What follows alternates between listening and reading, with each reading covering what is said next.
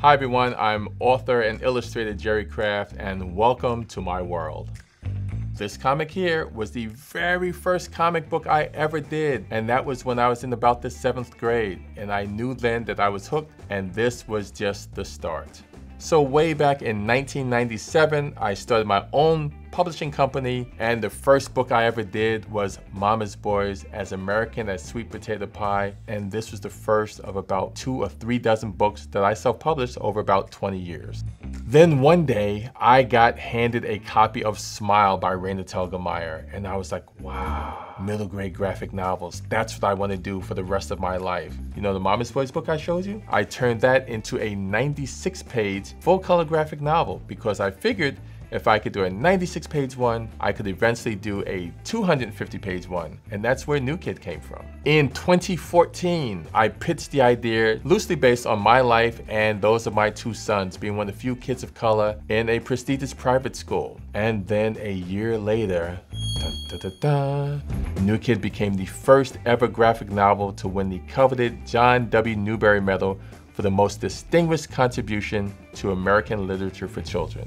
And little did I know that one day, my books would be translated into more than a dozen languages, including Spanish, Korean, Italian, and even Albanian. I'm so happy that now kids from all over the world can now share a little piece of mine.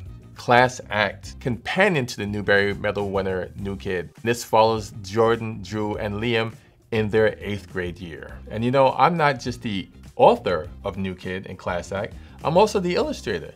And let me show you my process of how I draw Jordan Banks. When I'm drawing Jordan Banks, I keep very simple shapes. He's also very symmetrical. There's the letter C, backwards C, dash, dash, eyes closed, eyebrow, eyebrow, 1, 2, 3, 1, 2, 3. The number 11 for his neck. Let's put a little shadow there. He always has to wear a collared shirt. And of course his hoodie, his favorite article of clothing. And now here's the sketch pad. 1, 2, 3, 1, 2, 3. Let's put a little perspective in there. Hands are very tough. I'm gonna start with a rectangle and then break it up into his fingers. Triangle for the other hand and rectangle. This will be his mechanical pencil and his shoulder. Change the hands like that. He always wears his backpack. Here is the strap, the top of the backpack, and then shading the hair, and last but not least, the signature. Voila. With New Kid and Class Act, I dug deep into my own life as a kid. So much of Jordan Banks is so much of what young Jerry Craft was like. Each day I went from Washington Heights to a school in Riverdale. So every day I went back and forth from one world to the other.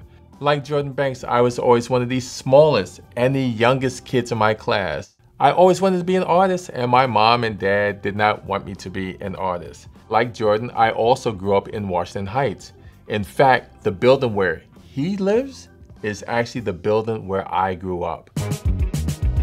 I am back in my old stomping grounds in the Washington Heights section of New York City, where I was born and spent most of my young life.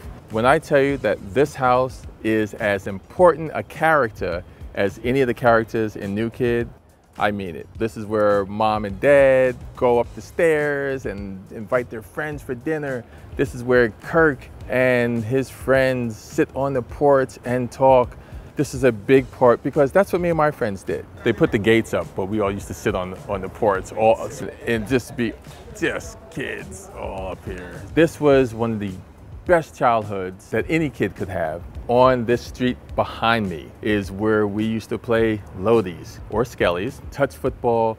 We used to play stickball, and sometimes against all the blocks, which is not my favorite thing, I have to admit, because like Jordan Banks, I was always one of the smallest kids that was playing.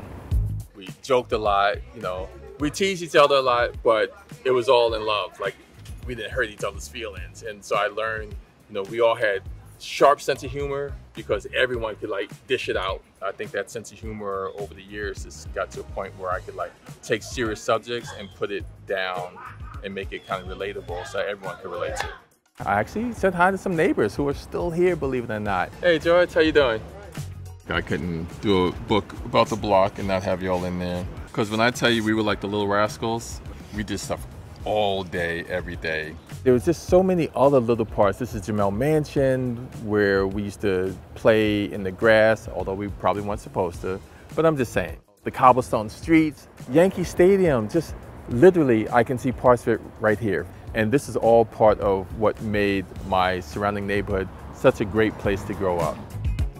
And that brings us up to the release of School Trip.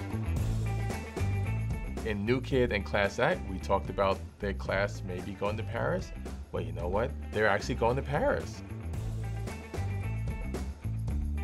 I can't wait for it to come out. The book birthday is April 5th, 2023.